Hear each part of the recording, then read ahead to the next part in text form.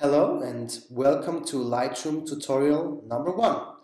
My name is Michel and I have been a Lightroom user for, well, about 10 years, I guess. I started with my work when the first public beta of Lightroom was out, and I have never left this wonderful application. In this first tutorial, I'd like to show you how I set up my folder structure. Where are those folders located within Lightroom as well as outside of Lightroom, which is essentially the same, as you will see in a minute. I will show you why and how I rename my digital pictures.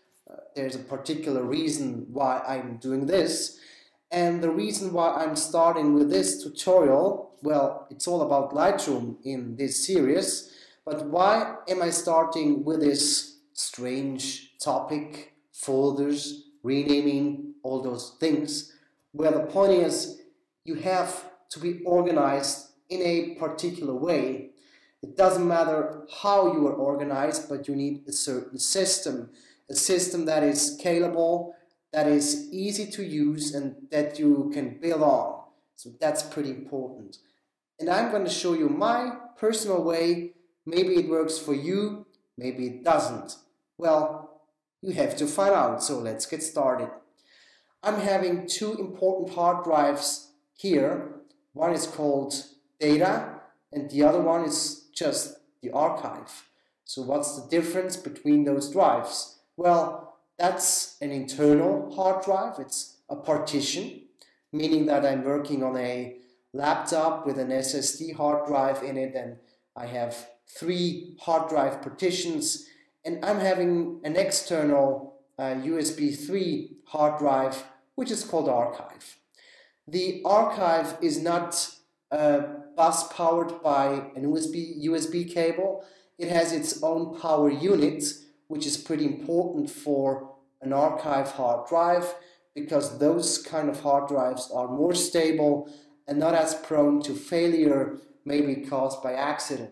So that's one important point. If we open my internal hard drive, I have one working folder in this hard drive. And in this working folder, I have all the vital parts that I need for my work. So I have one folder that consists of the present work, that contains the present work. So there's one folder in it. Present work means I have to work on these pictures for maybe another 1 hour. I have to finish these pictures. Maybe it's personal work, as it is here, or professional work. Doesn't matter. All the work in progress is stored in this current work folder. And once I have finished my work, I'm transferring this folder over to the archive, to the external hard drive, and there it'll live for the next 10, 20 years or so. I hope so. So this is one folder. Why is this folder on an internal hard drive, and why is my archive on an external hard drive? Well, it's pretty easy to explain. The internal hard drive is fast. I'm using an SSD hard drive, and this thing is insanely fast. And you need fast hard drives if you're working on a big bunch of files, maybe large files, many files, so you need speed, and it's a good idea to store your pictures, at least as long as you're working on those pictures, on a fast hard drive or SSD drive, whatever you have. But the archive, I have tons and tons of gigabytes of work. I couldn't even store such a large amount of data onto my SSD drive, so I need an external hard drive.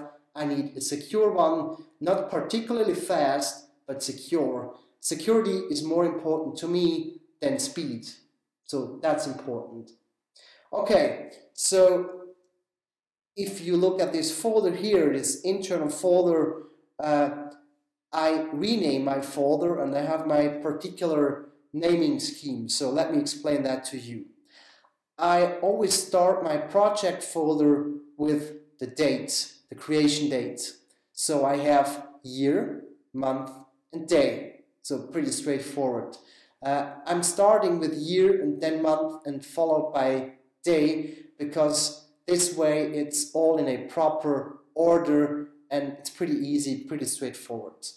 After that, I'm typing an underscore, not space. You should avoid spaces to be sure that these spaces are not causing problems later on. So it's pretty secure to have underscores. Okay? After that, here it's written in German, it means people. I'm typing down first when it was created, after that who is to see in this picture, or what was this shooting on. So what did I shoot, or who did I shoot? In this case, I took pictures of people, and then here where I took these pictures. So when, who or what, and where. So with these three tags, I have some pretty important pieces of information. I can even try to find certain folders, at least, based on this naming scheme. And I think it is important to have a certain naming scheme for your folders, even outside of Lightroom, because if Lightroom crashes or if Adobe decides to stop developing Lightroom, I think you will be happy if you're having some tags, some pieces of information based on your folder structure. Of course, that's not enough. I have tons of keywords later in Lightroom, and I add these keywords to every file, but at least I have some short descriptive name here. If I open this folder, I'm having pictures that I shot last summer, I guess. And if you look at these file names, it looks pretty strange, but as a matter of fact, they are or have been renamed because I clearly wanted them to be renamed. The first piece of information here, once again, is when I took these pictures. So it's the creation date, year, month, day, underscore. And then I have the hour, minute, and second. So it's the exact, precise creation date. And I didn't rename every single one of these files manually, but Lightroom has its own way, its own batch renaming process, and you can simply take the EXIF metadata that is stored into the pictures and put it into the file name. So Lightroom can do this for you. And here, the ending of the name, MME2411, that's the original file name the camera has created for me. So I also maintain this original file name. This way I can still revert my file names. I can recover the original one if I should decide to stick to another naming scheme. So why did I rename my files? Well, it's a pretty easy answer.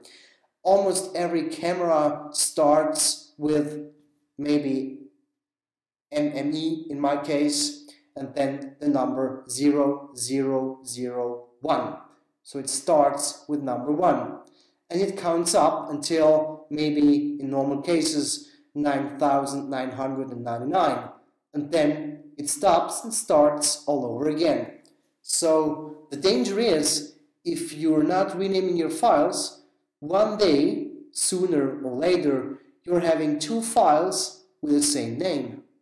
And, well, it could possibly happen that you're copying or moving two files with the same name into one single folder, which means that you have to overwrite one of your files. You're going to lose one of your files.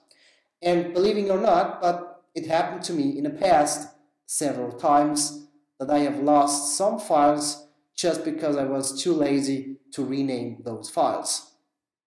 So let me show you how you can rename those files and how this folder structure is visible or how it looks within Lightroom. So let me start Lightroom here. And here you can see my whole archive. So This is the file name, as you can see here. If you cannot see the file name, just hit the J key a number of times and then it will appear. And you can see here that I have already renamed my files, but let me show you how I did that. It's pretty easy actually. I just selected all my files and then I went to the photo menu, to the library menu, and I chose rename photos. I just know the shortcuts, and sometimes even after 10 years I have to find out where the menu commands are. So I chose rename photos, and I'm having my own template here, but let me create a new one to show you how I renamed those files. And let me erase all the information here. So I started with sequence and dates, and the most important thing is to start with year, month, day. Maybe this one here or this one here works too. After that, I just typed an underscore followed by hour, minute and second. So here the hour followed by minute and then second. And lastly, I just append the original file name here in the end. So I have the file name, the current file name, just insert it, and that's it here. In this case, I'm receiving a pretty long file name because the current file name is the modified file name. In this case, I wouldn't work because I would have double the information, which is not necessary in my case. But that's my template that can be applied during import or later on, doesn't matter. It will rename your file within Lightroom as well as the original file on your hard drive, because Lightroom never imports the pictures physically. It just creates links to the original files, meaning whatever you are doing within Lightroom, if you're deleting files, if you're renaming files, if you're moving files from one folder into the other, it also does the same thing on your hard drive. So after that, I saved my templates, my settings, which can be achieved by clicking onto this pull-down menu and then choose Save Current Settings as New Preset, which I did. And my preset is called here, year, month, day, hour, minute, second, file name. I think it's a good way to name those templates after what they are doing. So don't call them my super renaming template. Just choose a descriptive name that is good visible and that tells you what this preset is going to do. Okay, so lastly, let me show you how my external archived is looking. And I think after that, it's enough for today. I'll continue on another day. So my external hard drive, which I'm having here, also just consists of one major folder, which is called Archive. These folders here are just backups of my other folders. I like to cover these folders later on. So these folders here are just backups, but the archive, that's the most important thing. And as you can see, my photo library, I have audio, photo and video archives. My photo library is just based on a structure by year. It's pretty easy, it's scalable, it's unambiguous, it's easy to work on. So I have maybe the year 2014. In the year of 2014, I have January, February, March, and April. So every month gets its own folder. And within these folders, I have these projects. So that's what I already told you, and they are all named after this particular naming scheme. So pretty easy. How does it look within Lightroom? Well, you can guess. It looks exactly the same way. I have the mother folder, if you call that, the home folder, the top folder, and into this top folder, which is called Photo Library, I have every single year. It looks exactly the same way. And once I have finished my work, which is the case here, I just take my current work and move it onto my external hard drive, and then it gets copied onto the external hard drive and it won't be visible anymore any longer into my current work folder. So this is my folder structure. This is my way of organizing folders and renaming files. I think it's pretty important to have some sort of structure, folder structure, file renaming structure.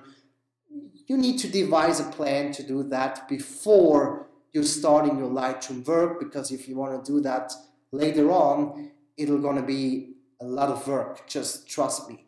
So if you're having any questions, just write down a comment and it'll be my pleasure to answer your questions. And by the way, I'm sorry for my wacky English. It is not my native language. I'm living in Switzerland, as you can hear, but I hope you could understand what I tried to tell you. I hope you enjoyed this tutorial, and if you like some more, just let me know. Okay, bye-bye.